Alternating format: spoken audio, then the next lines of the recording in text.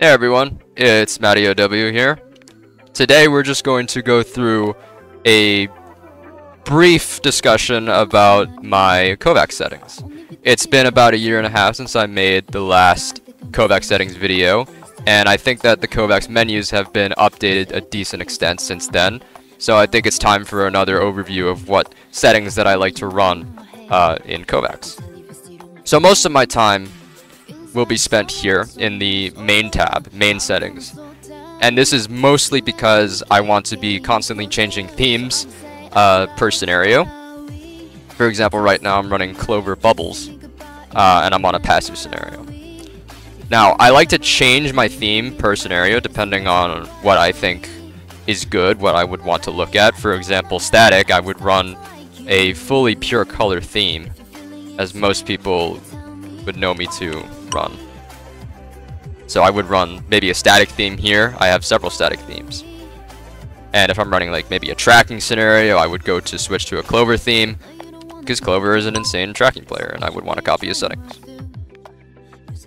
So basically, I will have in my description a folder containing all of these themes that I have listed here, which you can go and download and import into your Kovaaks. The second thing that I like to change all the time when I'm playing Kovaaks is my sensitivity. Now obviously, you don't have to copy the sensitivities that I like to run. I keep it in the description of every single VOD that I have, but I don't recommend that you strictly copy it just because I run it. I have a specific feel based on what I think is optimal per scenario, and I think that you should find that for yourself. This is completely up to personal preference and what you think that you are capable of doing when you run Kovaaks.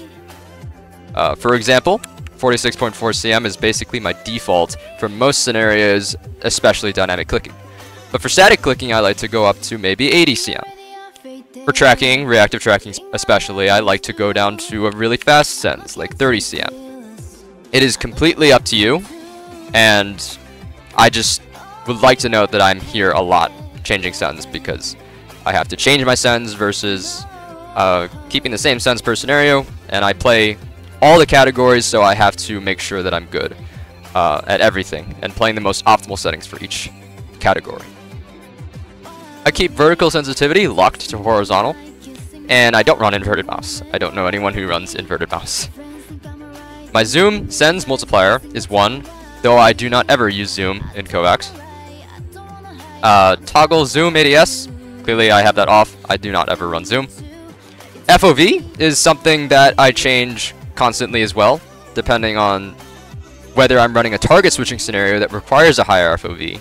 For example, VoxTS, if I go and boot up VoxTS, Voltaic. For this scenario, just because I would need to see more targets on the sides, I would bump this up to about 110. And that lets me see a ton more targets, like the ones that would spawn over here and over here. And it makes it easier for me to get to them. For other scenarios, like KinTS or SomTS, I will bump this up to maybe 120 or 125. Some other scenarios where I've seen better performance on a higher FOV are maybe wide wall static scenarios, or even some wider tracking scenarios. In terms of the crosshairs that I like to use, I've been using this one by Clover, which is Ascended. But also in the description, I'm going to include a folder of all the crosshairs that I like to use. For max game FPS, I keep this at an arbitrary high value so that I can always have the maximum amount of FPS possible. I don't think you should limit that unless you're experiencing screen tearing or other problems regarding a uncapped frame rate. Menu max FPS is the same way, arbitrarily high value. I don't want my FPS to dip too much when I'm tabbed out or in the menus. For countdown before challenge start, I have this at 0.25. The reason I run this is mainly because I got used to the aim lab delay at the scenario start. It gives me a little second to prepare or get situated right when a run starts, and I think that it might be a good try for you to run. It's completely up to you. A lot of players don't run anything here, but I like to run it and I'm pretty much used to it at this point. For keybinds, these are all my keybinds. You can pause the video and copy them if you want. Aim down sights, I keep it Z. I don't use it. All of these are here. Weapons, I have all of these cosmetics off. If you're into aim training, I don't know why you wouldn't have any of these off. Just keep everything, all of these additional decor or decals, all of them off. We don't want anything clouding our vision of the map. All of these extra sounds, I don't have any. And all of these hit markers here, I only use these if I want to have my crosshair light up, if I'm on target or if I'm hitting the target. But I don't use these anymore, mainly because I've gotten used to AimLab and just not having them. But I know that these are useful for many tracking scenarios, so give it a try if you would like to try hit markers and getting that sort of feedback for your tracking. For video settings, it's pretty much self-explanatory. I keep everything on low or off so that I can get the most amount of performance increases and frame rate increases as possible, because this is an aim trainer and frames win games. You can pretty much go in here and pause the video and copy everything that you see. Specifically for scene color, I set this on medium so that glowing bots work for the themes that have glowing bots, like Else's theme and Hisku's theme.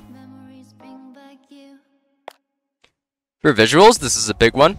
You could change your themes here as well, but you can also customize your themes, which I recommend if you are a new player, actually. It's very fun making your own themes, and I think that you should customize it based on what you want to see when you are playing aim training. Again, it's all personal preference. Up here, you can see that I have hide gibs, no bullet holes, just so that I can keep my visuals and my view of the map in aim training as uncluttered as possible. For sounds, again, I like to use different sounds per scenario. Or not even per scenario, but just whatever sounds that I would like to use. And I will keep these, again, in a folder in my description, which you can access and import into your Kovaaks. Currently, I'm running Appa Hit 4 for hit sounds. Head hit sounds doesn't really matter for most scenarios, but I run Appa Hit 3. For the kill confirmed, which is whenever you get a kill, I run Saya Kick Deeper. And for the spawn sounds, I run Bell 5. Down here, I don't play around anything with pitch. And in terms of advanced, you can just copy these settings, but mostly I don't touch anything here besides the default. For UI, again, you can mostly just copy the video here, pause the video and copy it. I don't run high score bar. I mostly call it a choke bar because I try to keep things out of view that will cause me to choke, like the timer, and that's why I have my HUD set up like this. My timer is up here. I moved the title of the scenario up here so it's visible. My FPS is over there, and session stats are over here. Previous kill is up here, though it's not being shown, and you can just pause the video and copy it like here.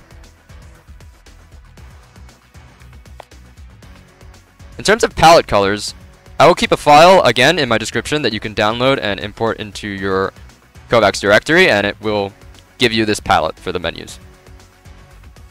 For miscellaneous things, I hide invalid scores on the leaderboard. Those are like cheaters or whatever glitch scores there are. I try to hide those. Make sure enable seasonal content is off if you don't want to have those random event bots popping up on your maps. And for statistics report, I have on challenge completion. And what this does is it ensures that Kovaaks will generate the Excel sheets for each score that you can look at for extra stats in your Kovaaks directory. And that should be about it for all the settings that I like to use in Kovaaks. Once again, follow my Twitch for streams in Overwatch and more Kovaaks VOD reviews. And stay tuned for the next VOD. I'll see you guys later.